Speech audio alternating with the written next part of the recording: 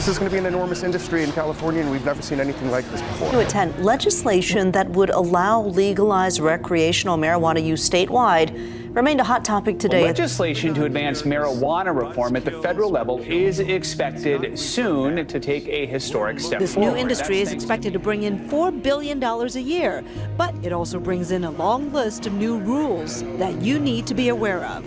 Unfortunately, California is the poster child for what not to do now.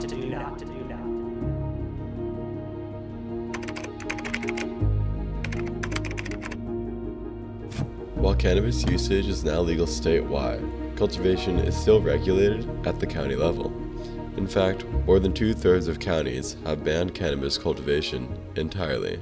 Our research at UC Berkeley has been looking at cultivation bans, what's driving them, and what the consequences are, especially for farmers on the ground.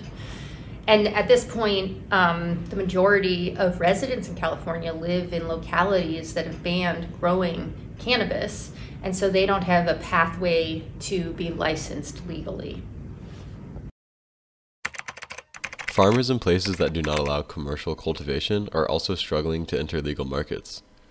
Getting licenses and permits is onerous and expensive, and taxes are high, which privileges big companies that can spread these costs out and makes it especially hard for small-scale farmers to become permitted. This contributes to a still robust underground cannabis market, and many have described how legalization has flooded both permitted and illicit markets and driven down prices. But it's funny that legalization is probably the thing that's squashing the most people. Because growers take losses every day, all day long. What's the difference if you're licensed or not? There's no incentive to getting a license at all, only restrictions.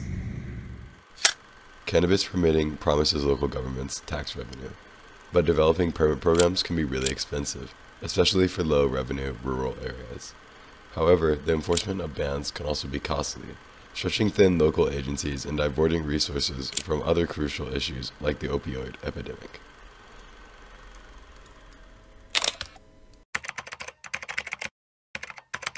Research also shows that cultivation bans can increase social inequities. Wealthier residents can move to localities that have permitting processes, and they can afford to navigate the onerous and expensive licensing processes. But poor residents or people who have been minoritized or affected by the war on drugs are at a severe disadvantage. They often can't afford to move or pursue expensive licensing and may have few options except to continue operating in illicit markets. They've regulated us like criminals, not farmers. They're basically turning me into a criminal. They're turning me from a patient into a criminal. Our research found that bans can also increase fear and distrust of local government, especially when cultivators are met with punishment and not pedagogy. They don't have the opportunity to learn from their mistakes and fix the problems before getting jail time or experiencing high fines and fees.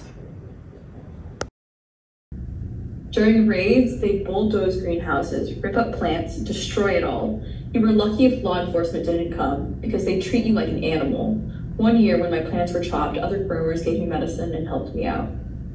The helicopters were just very intimidating. I mean, they would come down probably maybe a little bit higher than this roof, and you could see the whites of these people's eyes. It was really close, you know? And so you would hear this whoop, whoop, whoop, like war zone feeling, and it would rise up over the hill behind us and then just stare at us. And just like hover right above your home and right above your garden. That was really aggressive.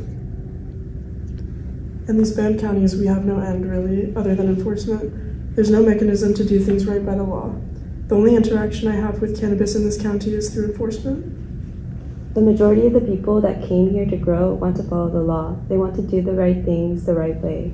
But in banned jurisdictions, there's no pathway for growers to grow the right way. And the enforcement of cultivation bans has put local governments at risk of litigation as they come under scrutiny. Local law enforcement agencies in banned counties like Siskiyou have been sued for enforcement bias against marginalized groups.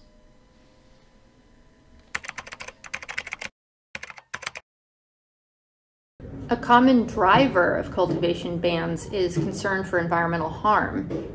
I mean, any farming can cause environmental harm, habitat loss, pollution, groundwater depletion.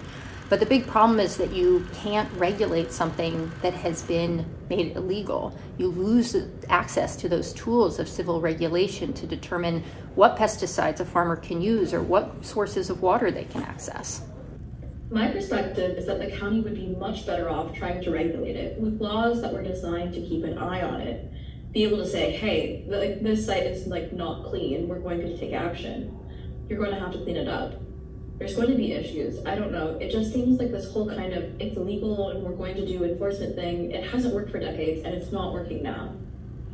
Just to give one example, in the spring of 2021, Representative Doug LaMalfa made headlines for helping law enforcement bulldoze cannabis grows in Siskiyou County, which had banned cultivation.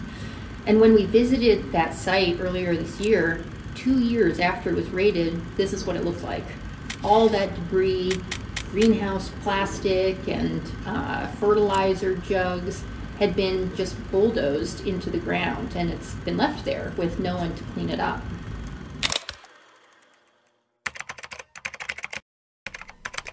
So what can be done? Research shows that cannabis cultivation bans don't achieve their stated goals. Cultivation hasn't gone away where it's banned, and you can't use tools of civil regulation to manage environmental impacts under bans. There are a lot of potential policy solutions, but it's not as easy as just lifting cultivation bans. In California, cannabis is experiencing a crisis of overproduction, where there's just way too much being produced compared to how much the state uses. But there are some things the state could do to reduce this issue and help farmers who are really struggling now with low prices. One would be to limit the large-scale licenses that are distributed and require cannabis farmers to use certain practices, to grow outside on a small scale, to be encouraging of small-scale growers, legacy producers, and people who have been harmed by the war on drugs. We can learn lessons from research to build policy that protects workers and the environment. And the good news is that policy around cannabis farming isn't yet entrenched. There's still a lot of opportunity to make farming this crop more equitable and sustainable.